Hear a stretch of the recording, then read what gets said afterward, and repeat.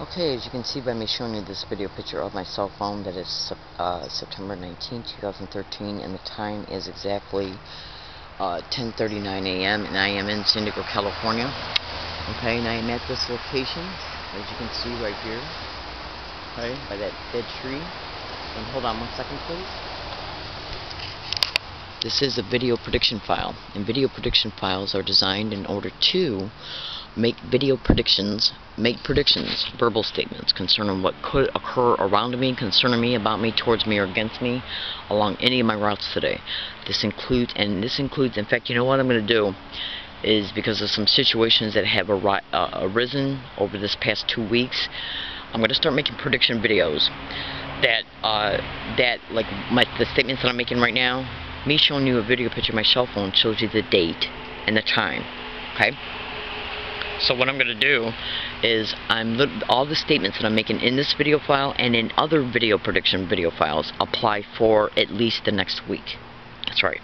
Now, as a result of me being a target, victim, and activist concerning the crimes of what is known as organized stalking, which can also be termed as gang stalking, I am harassed through clever means along all of my routes. And on occasion, I am also subject to assaults, staged events, which are designed to make them look normal appearing. Staged events in organized stalking are called street theaters, skits, or productions. And that's basically designed in order to evict a target from a business. That's right, a library, public library, a university campus, any business, any place I go, including the law library. Now, these incidences that are created to make them look like it's the target's fault, in reference to why they're being accused of something, complained about, or evicted, or all three, banned, you know, like from a business, a library, a university campus, whatever. And they're designed to intentionally make it appear that the banning of a target from these physical environments is being done for legitimate causes. Okay? They'll make it appear that a person complained about a target, or a person is accusing a target of something, or that they'll provoke a target to take out their video camera to take a picture of somebody who is gaslighting them, but will deny it. And then they'll use the excuse that this person should not be taking video pictures in our location, like if it's a business, library, or university campus, or whatever, and then they'll use that as the excuse to ban the target from that place, including transportation services like MTS, or North County Transportation Services. That's right, I'm in San Diego County. So today I'm getting ready to go to look at a specific area. HA is the code word concerning it.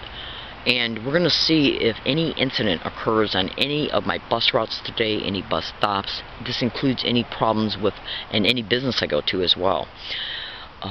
Tomorrow I'm going to be going to do my laundry. We're going to see if any incident occurs. Let me just condense details here. If any incident occurs concerning me, about me, towards me, around me, or against me for the next week, including at this area right here.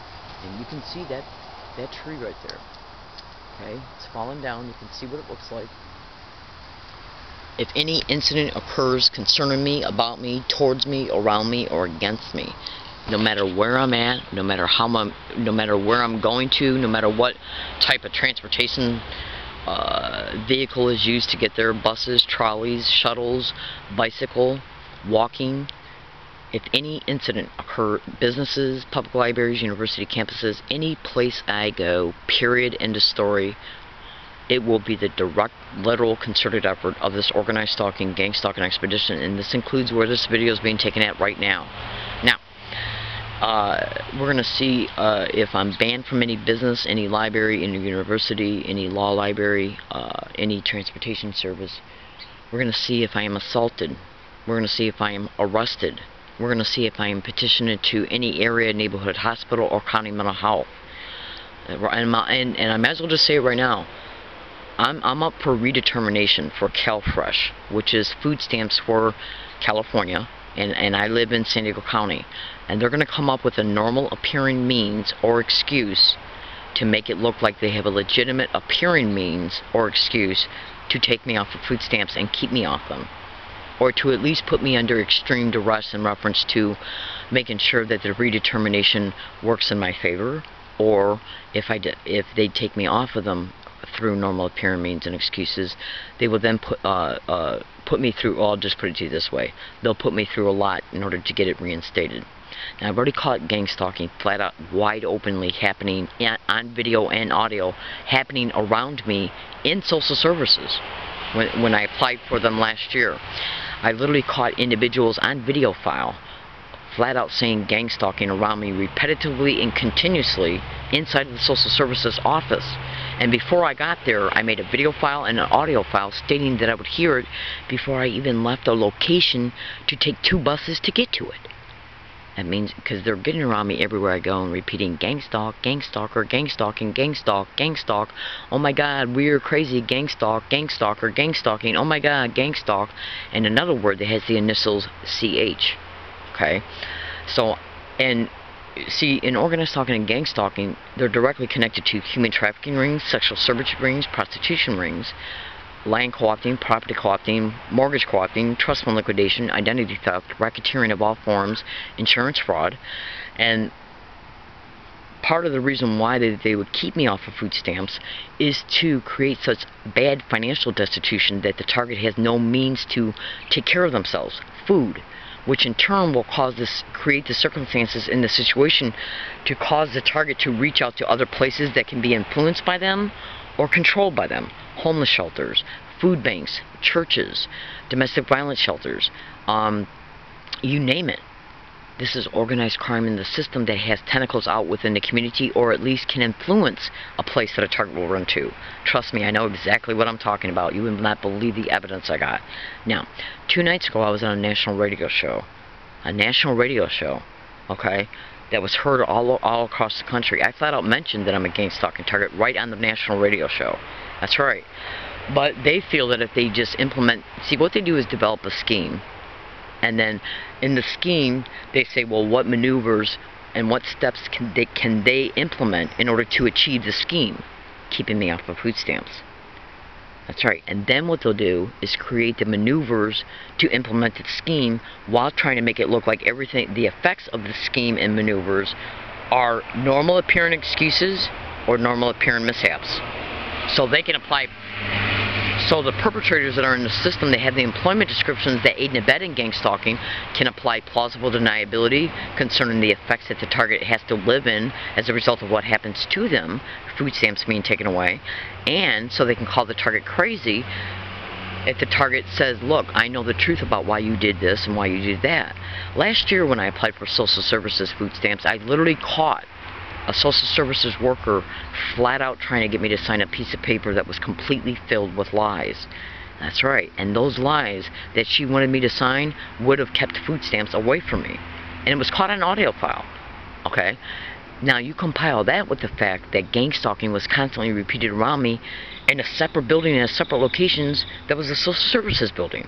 Now, if anybody says gang stalk, gang stalker, gang stalking, gang stalk, oh my God, weird, crazy, gang stalk, gang stalker, gang stalking, crazy, weird, and a word that's got the initial CH around me or stalk around me, okay, the tape recorder I'm wearing right now that is attached to my undergarments on my chest that has an extended microphone will pick it up. And right now I have over 700 separate audio files of this method being utilized around me everywhere I go, every single day, continuously and repetitively. They're also engaging in physical gestures that they're constantly making sure that I see everywhere I go. It's a clever way to make you feel stalked by sensitizing you to words, phrases, physical gestures, and sounds, and then just using different duped community members to get around you to repeat them. And that is achieved as a result of them knowing where you're at. And that's the stalking of gang stalking. That's right. Alright, now I gotta go. So again, look at the area that I'm at right now. Do you see that dead tree right there?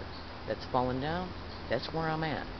If any incident happens at this area, including by property owner, okay, police, okay, or anybody else that might be close by in this area, or any neighbors, which include across the street, or up off this hill.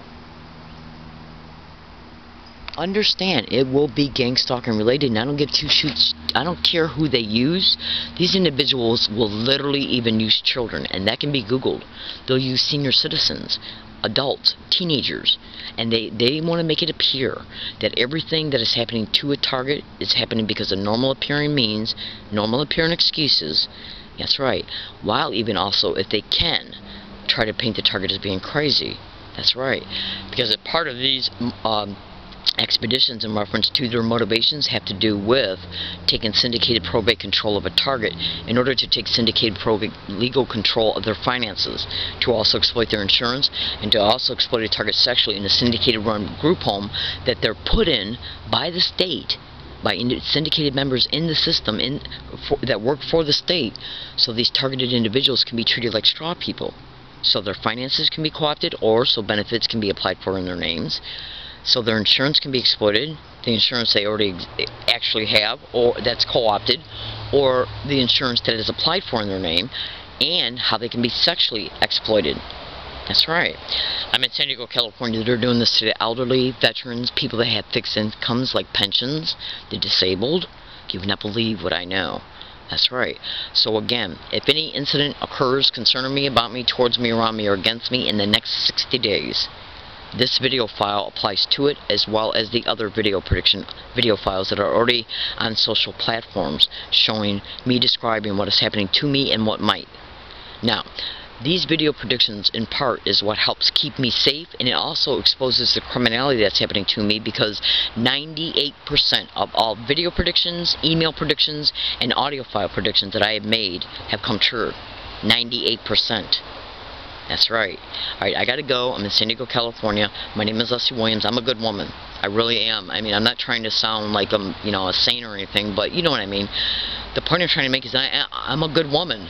I'm not, God, there's so many bad things that are happening in America in reference to our society and our culture, and how the government and it's crazy, I mean, I guess what I'm trying to say is that, well, for one, I'm not involved in any illegal or criminal activity whatsoever, okay? I'm not a threat to myself or others. I don't possess any weapons at all except for some 3-inch pocket knives, and it's gotten to the point to where I can't even carry them with me because these assholes that they put along my routes try to provoke me. Yeah, because one of the ways they take syndicated probate control is by claiming a target's either a threat to themselves or others, that they're crazy, mentally ill, or that they can't take care of themselves, or a mixture of all three. That's right. So, I'm not a threat to myself or others. I'm not crazy in any way, shape, or form. I'm not mentally ill, and I definitely know how to take care of myself, 100%. Okay? I'm a target of this crime. I'm a victim of it, and I'm an activist concerning it. And the only thing that I'm trying to do is not just keep myself safe, but I'm also trying to expose these criminalities to the public so they can know the truth for what the truth is. Truth matters, okay? Alright, but I gotta go. I'm in San Diego, California. I'm a good woman. And the only thing I'm asking for my viewers, if they feel inclined to do so, is just say a prayer for me, okay? I literally gotta go. There's gonna be some eventual cooperating material that's gonna be put in the description of this YouTube video. You can go to YouTube and type in "Learning Disabled Woman Exposes Evidence," or "Catches Evidence."